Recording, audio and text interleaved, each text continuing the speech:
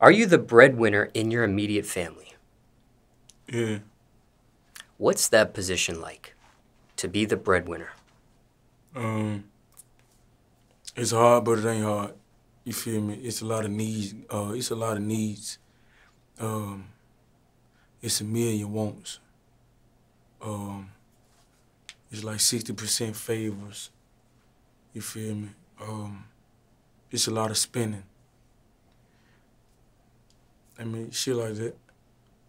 What are the pros and cons of being a breadwinner? What you mean? What are the advantages or disadvantages with that, if anything? Being the breadwinner of your immediate family. Like in which way? Positive and negatives. The negatives like if somebody needs something from you type shit. I don't listen to people that be like they gonna pay me back and shit. I don't even be looking for it. Like nah. But if I know you're a breadwinner like me, I don't be tripping. Either you pay it back or not. I'm just showing love. That's just me. But sometimes I don't be looking for the money back because sometimes you might not get it back. It depends on who asking. So I give you anything though. But I give it to you if you need it. I'm not giving it to you if you want it. Unless I want you to have it. Ever get tired of that position, being the breadwinner?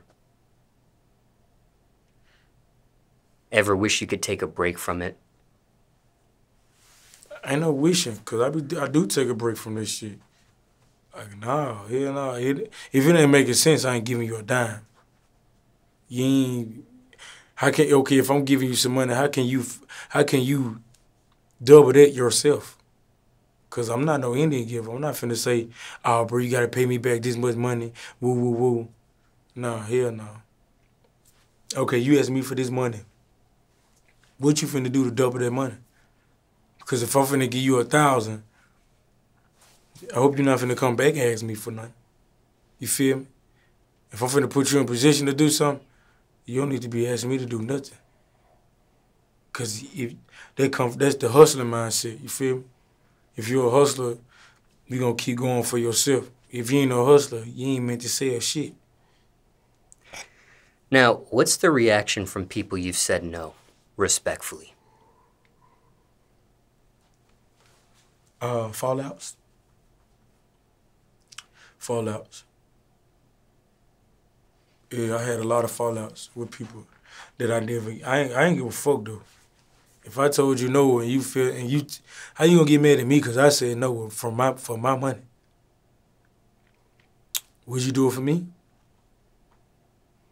They gonna say yeah because they don't got it right now. And they want the money from you right to this point. So they gonna say, nah, I mean, they gonna say, yeah, I would did it for you. Woo, woo, woo. No, the fuck you ain't, because you ain't in a position to do it. Because you asking me. But I do it just to let you know I ain't paid it by no money. You feel me? But I give to people that need it, not wants. Like I said, unless I want you to have it. You feel me? If there was a 100% pie chart, what's the percentage people understand the word no? And the other percentage, it becomes a fallout of some sort. Like now, the people I surround myself around, my people understand no. But the ones that don't understand, fallouts, like 50%, 40% type shit. Yeah, that amount.